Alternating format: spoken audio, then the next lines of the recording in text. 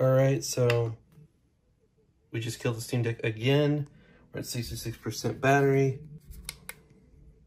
We're at 57 watt hours. We're gonna reset it. And then we are going to plug it back in.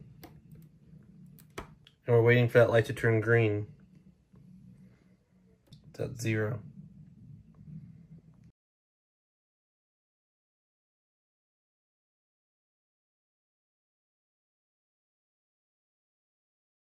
All right, so the second full recharge was 59 watt hours. We're gonna go ahead and reset that. And on here, it says we have 32 remaining. So we're gonna give it one full test and see what 32% can do. All right, we'll see if it will fully charge the Steam Deck with 32% battery remaining.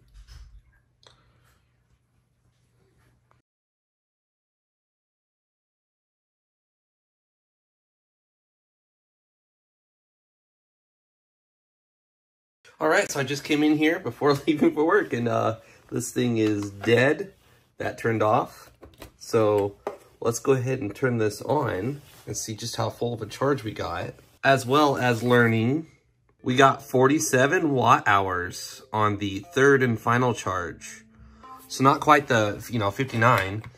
And we are at 84%. So 84%, not too bad. So this thing will charge your Steam Deck roughly 3 full times. I know 84 isn't full, but it's close. It's high. It technically, some of the times it stayed on the charger well after the light turned green. Several of you guys asked this question, so that's why I'm posting another video of the Anker 548 and this guy, because I turned it off and charged it up. One of the times it turned on when I plugged it up, and then I turned it right back off. But you saw that it was at 2% when it turned on. And I immediately turned it back off. So this was a requested video. That's why I'm making it. If you enjoyed it, give it a thumbs up. If you're new to my channel, please subscribe. Please follow me on Twitter and Instagram. This is What Would Josh Do? And I'm out. And I just connected that to charge it up. So it was at 0%. And it's going at 63 watts.